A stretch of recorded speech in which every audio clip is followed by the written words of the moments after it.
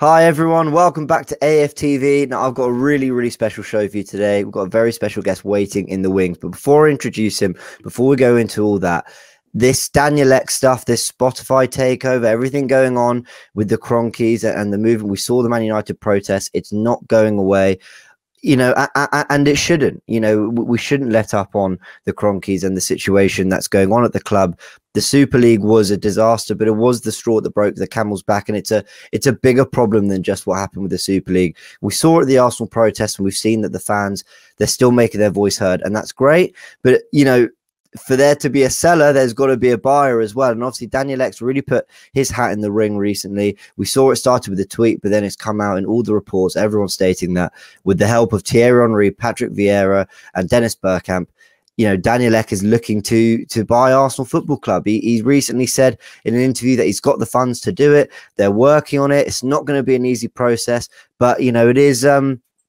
It's happening. Well, I mean, it's happening in terms of they're trying to make it happen. And Thierry Henry actually spoke about this on Monday Night Football, which I think would have surprised many people quite how upfront he was about it. Which I love, by the way, and I think the fan base will love the fact that we've got an Arsenal legend who's reportedly a part of this, confirming that he is. Just a couple quotes that came out of that. He says, "It is true. Daniel is an Arsenal fan. He didn't just say it for any publicity." Good. That's what we want to know. We want to know that there's someone who genuinely loves the club, who's looking to take us forward, who wants to, from the very top, try and, trickle down and make everything better, improve the club, improve, our values, everything that Henry said we lost. He said it himself that first and foremost, we want to involve the fans, and we've actually met with the Arsenal supporters' trust. I didn't know that. That's brilliant. I love that. And then another thing that I thought, was really encouraging. He said, if you had fans on the board, what happened with the Super League would never have happened. Agree with all that. So what do we know about Daniel Ek? Well, I've got limited knowledge, but I've got an expert in him who's actually written a book called The Spotify Play: How CEO and founder Daniel Ek beat Apple, Google, and Amazon in the race for audio dominance. Sven Carlsson is here with me. Hi, Sven. How are you doing? Hi there. I'm well, thanks. How are you? Yeah, very good. Thank you so much for joining. I mean, you've written a book on this guy. You're the expert. Arsenal fans will be really keen to hear from you and hear kind of your thoughts on him as a businessman, but also as an Arsenal fan, as a potential owner. There's quite a bit to unpack here. But just very quickly, tell us a bit about yourself and the book and how you kind of got involved in all this. Sure. So I'm Swedish. I'm from Stockholm, and I've been a journalist for about 7 or 8 years. And I began to work as a business reporter around 5-6 years ago. And I started to focus more and more on tech companies, and obviously Spotify is sort of the holy grail in terms of that from Sweden. So I began to cover them around 2015, 16, that sort of time. And that was in the lead up to their IPO, essentially, which happened in 2018. And so I began to cover them. I found a pretty sort of successful but also secretive company, which obviously entices you as a news reporter, right? If there are things that you can't you hear, but you can't necessarily confirm, you really try and, get details on that and report it out for your readers. So that's what I spent a lot of time doing at a financial paper here in Stockholm. And then by the time the IPO came around, we sort of felt that it was time, myself and my co-writer, Jonas Leonhuvud, felt that it was sort of time to report the story and to really tell it, because we found that there was so much drama, so much, about the Spotify story that wasn't actually known to the public because of how sort of secretive and how they sort of prefer to tell their own story without necessarily spilling it all to the public. So we kind of wanted to do that and to get a grip of both the company, but also Daniel Ek as founder and his co-founder Martin Lorentzen too. So the book came out 2019 in Sweden, and then this year we put out a revised and updated English version, which is the one you just mentioned. Wow. I mean, it sounds super interesting. The one thing, not to be sort of critical of Daniel from minute one, but the one thing Arsenal fans don't want is secrecy, is, this idea that maybe we don't know what's going on around the club. But, he's come forward. He sounds like a very upfront person. He definitely has been with this move, and obviously with Henry and what he said, and he's really put his hat in the ring now. What's before we go into kind of the Arsenal stuff, what kind of person is Daniel Ek? Who is he? What kind of guy are we speaking about? It sounds great from what we're seeing and the kind of the noises we're hearing around the potential takeover. But from your perspective? Sure. So, I mean, it's true that he's an Arsenal fan. So am I, actually. But Brilliant. what turned him into Arsenal was Anders Limpar in the early 90s, apparently, which he's obviously tweeted about a year ago. But yeah, he has been an Arsenal fan. He's also a fan of AIK here in Stockholm, a northern Stockholm team. And he follows them. I don't know for sure that he's had a season ticket or anything like that, but I know that he spent time in London when he was living there around 10 years ago. And he is known to many of his friends and to the sort of employees who used to play FIFA with him around the office as a sort of devoted Arsenal fan. Daniel grew up in sort of modest surroundings. He grew up in southern Stockholm in a sort of lower middle class suburb, I'd say, in the 1980s, with a single mother. His father sort of left her before Daniel was even born to actually live with another woman and start a family with her. So Daniel actually has a half sibling who was born sort of a few months apart from him. So there was kind of rejection there from early on. I think he's always been out to prove himself, and he's always been out to do something great. He used to tell his peers around when he was 10 or 11 that I want to be the next Bill Gates, because of course Bill Gates was running Microsoft in the early or mid 1990s, and he's always had those sort of high ambitions, and he's applied to get a job at Google as a teenager and was rejected, and became, I think, even more determined to do something that was European, that was Swedish, that could compete with the great US tech companies, but that could do it sort of from Europe and in a European way. And I think, that's something he's always been talking about, and I think he's actually been proven kind of right in that. He's recently pledged to invest €1 billion into sort of high tech European startup companies, and that's a sizable amount of his wealth, and it might even put into question how much he can put aside to buy Arsenal if that's what he's going to do. But I think he's an ambitious person. He's a storyteller, particularly sort of one-on-one. He can really enthuse people and get them going.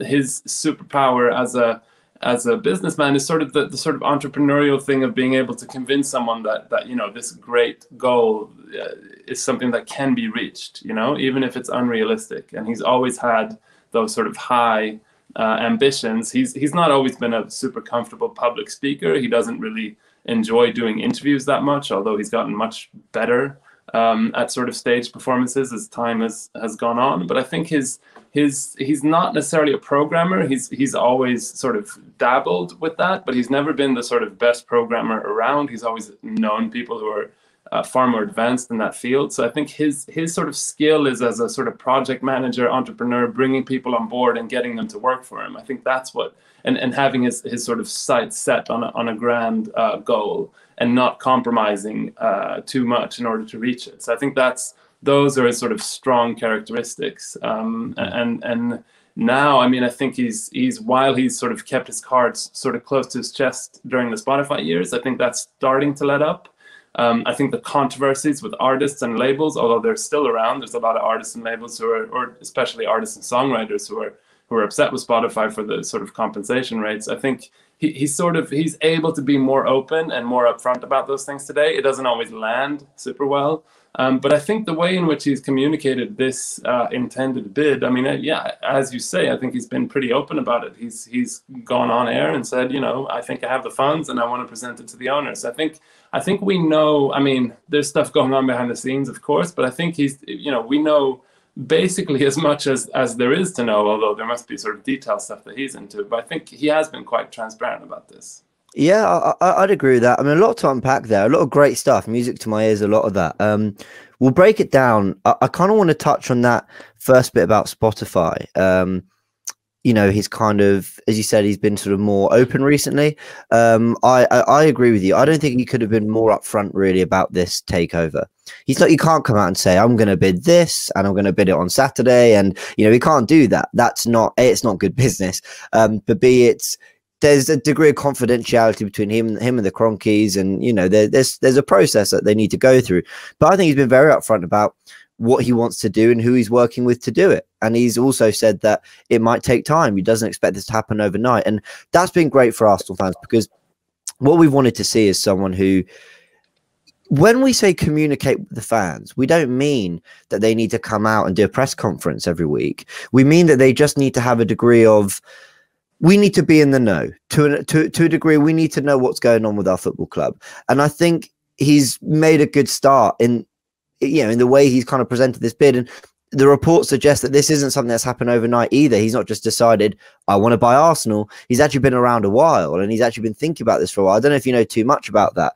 But regarding Spotify, what is his reputation in that industry, in the music industry? I'll be honest, I know very little about it. I've heard about sort of the business model and how it's kind of seen at times by artists. But what's his kind of reputation in that particular field?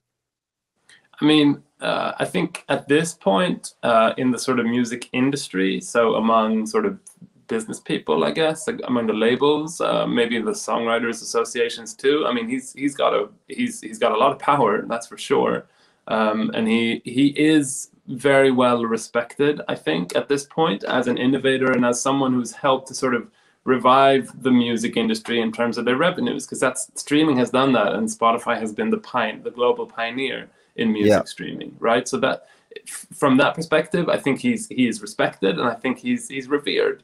That said, there's a lot of sort of disappointment and anger directed towards Spotify as well, primarily from artists and songwriters who feel that they aren't compensated fairly, basically. So that's been a running theme, throughout the company's history. It started there was sort of the major sort of first public boycott was maybe Bob Dylan in 2009, when he sort of came off of Spotify, and that really sort of rattled the company. I think it made them aware of just how controversial what they thought was a great sort of solution for music listeners was then, and continues to be. And obviously there, Radiohead and Tom York have been quite critical.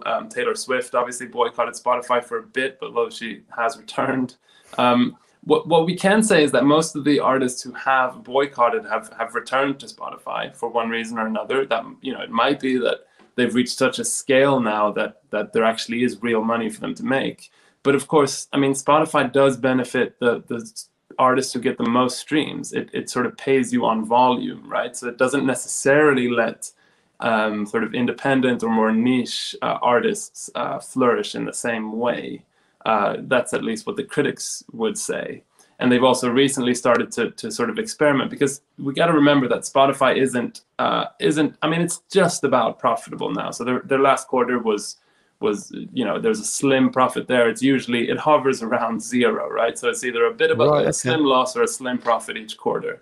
And that's basically a testament to the fact that this business is pretty hard to run, because so much of the revenue goes straight out the door to the industry. So it goes to the labels and the songwriters associations, etc. Now, what actually ends up in artists' pocket is another. That's the next step, right? That depends on what deals they've struck with their representatives, their labels, etc. But basically, Spotify isn't. I mean, I'd say it's probably a healthy business, but it's investing a lot into expansion and into sort of increasing its footprint around the globe. And the financials there aren't profits there, and there may be, of course, and a lot of investors are betting that there will be.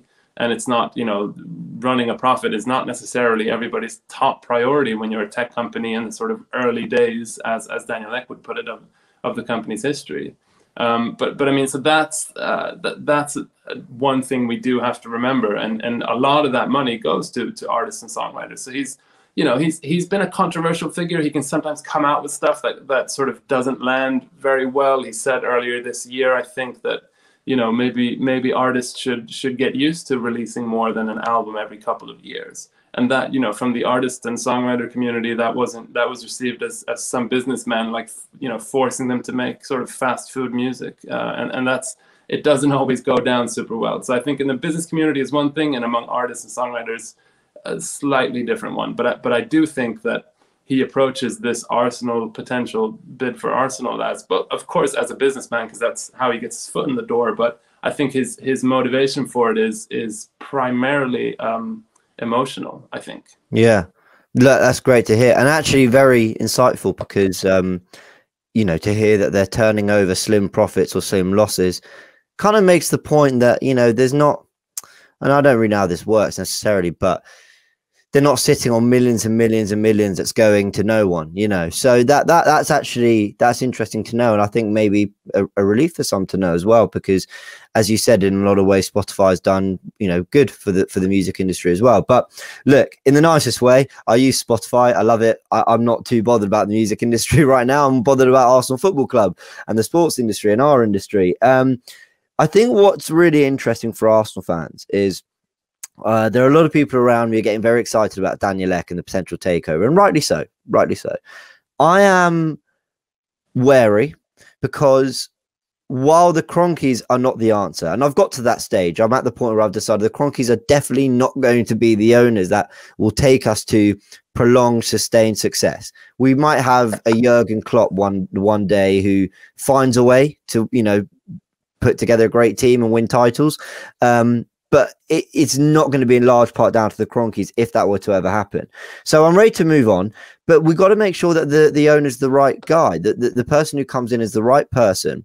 And I think there's almost two types of successful owners. There's the guys with loads of money who will throw money at the problem. And I think the reality is, whether people like it or not, that money does pretty much guarantee success in football in one way or another. You look at Man City, Chelsea, PSG, it's not always been money well spent, but overall, it's pretty much always led to success. Man United, without winning titles, have still done pretty well with big spending behind them. So there's kind of that owner. And then there's the owner who has a genuine, I'm not saying the other owners don't care about the club, but they do it via being very shrewd, smart business people, get the right business in place, spend money in the right places. I can think the Leicester owners, they don't throw millions and millions and millions at the club. But they spend very wisely. They've got the right infrastructure around them, and they do wonders for the community as well. Again, the other owners do for the community as well. But I guess my point is, what kind of owner could Daniel Ek be? Is this the kind of guy who's going to come in and, you know, we're going to see £150 million spent on players in the first summer? Or is it a case of, you know, readdressing the problems at the club from top to bottom? Maybe something that, while Arsenal fans don't want to hear the word process because we've heard it for so long under Arteta, maybe it is going to be a bit of a process seeing the restructure of the club under Ek. Yeah, I mean, obviously that remains to be seen. I think Daniel is somebody who's he's got a lot of respect for sort of entrepreneurs, and I guess in this case the chief executive or maybe the manager would be filling that role. He's enjoyed a lot of patience from his investors with Spotify's high ambitions and high spending, right?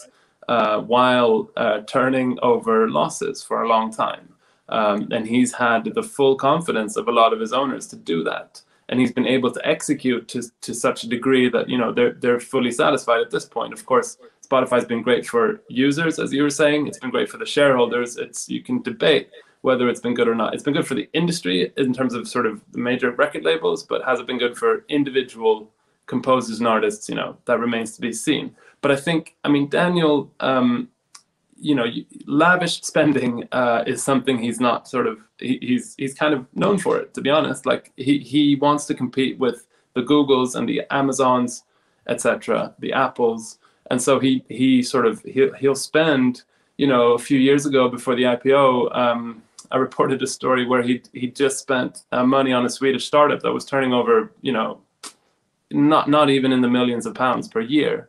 And he spent around £50,000 on the company, just like to acquire it, just because he liked their vision and what they were doing, and he wanted to work with the people who were running that company. So that's the kind of person he is, right? He's when the Gimlet Media founders, which was a podcasting company, when they had a meeting with him in Stockholm, one of his questions was, you know, what would you do if I gave you $1 billion? And of course, they did not have a great answer in the moment, but I believe they later recalled him saying, I don't expect you to have an answer for that right now, but I want you to start thinking at that scale, because that's the scale that we play at, was basically what he said. So that's the kind of person he is in business, right? So in that sense, maybe, you know, he'd be super generous as an owner. Who knows? But then there's two issues. I mean, one is the fact that he'd need another few investors, I think, to get this done, right? Because it's going to cost a lot of money. We don't know exactly how much. We do know that it's very unlikely that Daniel would finance it all himself. And so he'd be dependent on co-investors. And do they share his vision? What are their motives? You know, if that's venture capital or private equity capital, then of course they're going to want to see returns within a certain time frame. And that could pressure Daniel and the ownership in general to make decisions in one way or another, right?